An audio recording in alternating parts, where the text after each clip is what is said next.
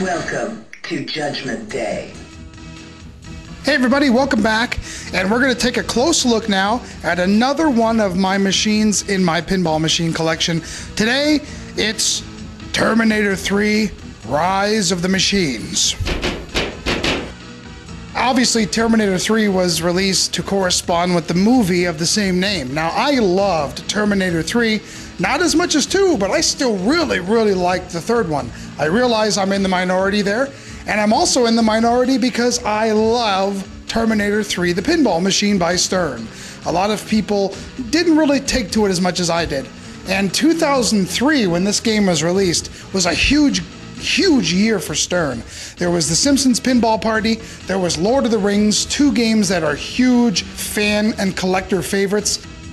And then right smack dab in the middle was good old Terminator 3, and unfortunately it has not become a popular game, and it retails for very little.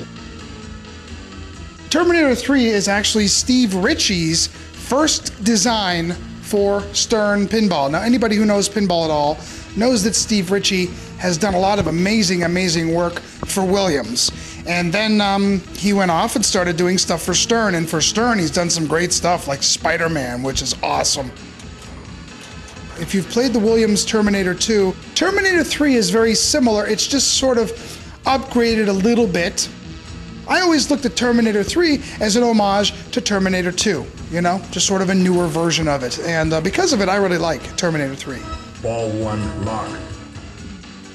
It's pretty much based around the Terminator 3 movie. If you look on the actual playfield, you have the Terminatrix here on the playfield. You also have Arnold here. I remember in the photos, that was the one thing a lot of people didn't like. But actually, in person, they look kind of cool. Her actual skin design and the blue lights in her eyes are really cool. And they play a pretty much non-integral part of the game. The Terminatrix shoots the ball out at you right down the center. Terminator's just there for effect. His eye kind of blinks. It has an LED in his eye. It basically follows the movie a little bit and also parallels the rules of Terminator 2 a bit. You have stuff like payback time, you have stuff like the max, escape, you've got the escape loops and stuff that are pretty much in the same place. Shooting around these command center awards. You can, you know, work up like a step ladder trying to collect all these awards. It's very similar. The red mode, when you complete all the RED here, the whole game goes black sort of, and these red lights just start pulsating. It's really neat. I love that. Love the red mode. You also have the ramps, which actually lead to payback time. The nice thing about this one is it has a third ramp right in the center, which is kind of a pretty dangerous loop. It's all metal ramps and wire forms. So it has a real metal feel to it. Now, if you were collecting and stuff in 2003, Stern pretty much was plastic. I hate to say it that way because it's not a bad thing, but Stern pretty much relied on plastic for stuff. They sort of did a little bit of cost cutting, and that's still what they do now, which is why they're still around, and I'm so thankful.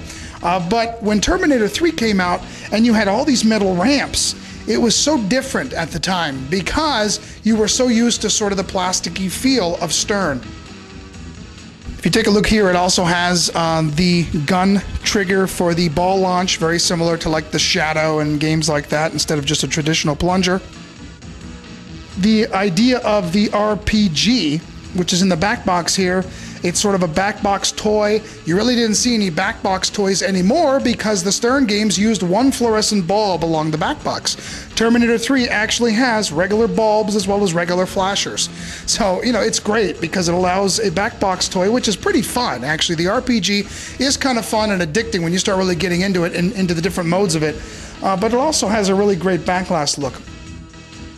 I have Steve Ritchie's autograph on the translite. I actually got this from a friend of mine, Jack at Pinball Sales, who I buy all my new in-box pinball machines from.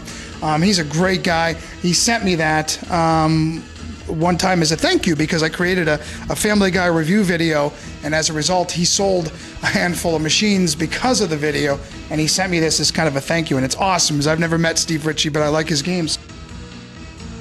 friend of mine actually gave me a Pinball Pro electronic subwoofer that he took out of one of his machines from Stern, and he told me to put it into Terminator 3 and try it out. I'm not much for add-ons and stuff like that, but it really does add a nice little bass to this particular sound system, especially since at this point the speech is a little scratchy.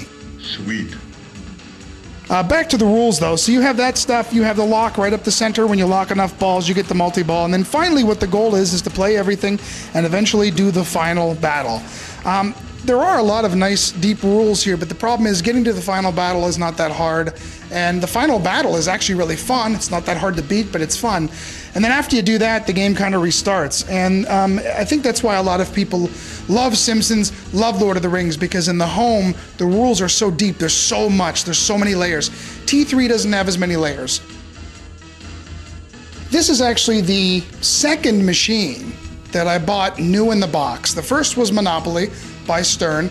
I actually sold Monopoly in order to buy Terminator 3 because I heard T3 was coming out and I saw the photos and pictures and information on the internet and I had to have it. And it was a very, very worthy sell, buy, sort of thing, because I'm glad that I got T3. So I'm the first owner, which is kind of cool. There's nothing like new pinball smell. And I really like it. It was a worthy purchase. I really enjoy it. Again, I realize I'm in the minority, but then again, I also have a Johnny Mnemonic. So, what does that say? Got to get what you like. And I love Terminator 3. And again, I'm not sure if it's a keeper. I have some memories of playing the game in a bar called the Plymouth around here. My buddy and I would go there and we'd plunk some quarters down and we'd have little tournaments on it over a few beers. But that was after I owned it. So in a weird way, I really don't have any memories before the fact because I hadn't played T3 until I unboxed it right here in my game room. Shoot here and here. I'll see you on the next Pinball Showcase video thing. Bye. I'll be back.